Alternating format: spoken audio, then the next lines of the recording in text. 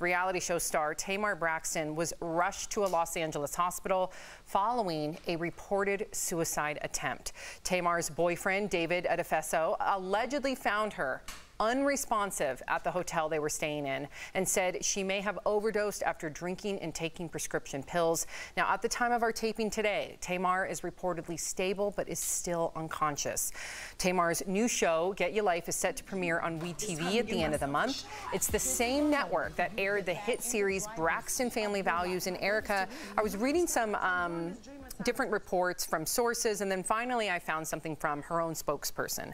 And her own spokesperson said that Tamar, and this is all she said, had a very emotional and rough day that day. So something was the precipice, something led to this, and somebody that's dealt with depression and suicidal thoughts, my heart just breaks for her. Yeah, this really punched me in the gut because back in June, a woman named Jazz Waters, who was a screenwriter for some of your favorite sitcoms, took her life. She was also an Illinois girl like myself, and I just really saw myself in her. And I also feel that same way about Tamar. And I think we feel like we see these people, you know, in the spotlight, and she's so confident, and you wonder if she can get in that place, could I get in that place? And the truth is, we are all dealing with this crazy battle because we're in isolation, and our mental health is so important that we take care of ourselves right now. So I do want people to take note of these numbers that we're giving for prevention, our suicide prevention hotlines. I do want people to reach out to loved ones and know that you are not alone, and you're not the only one who's feeling uncertain in these times. Yeah, Al?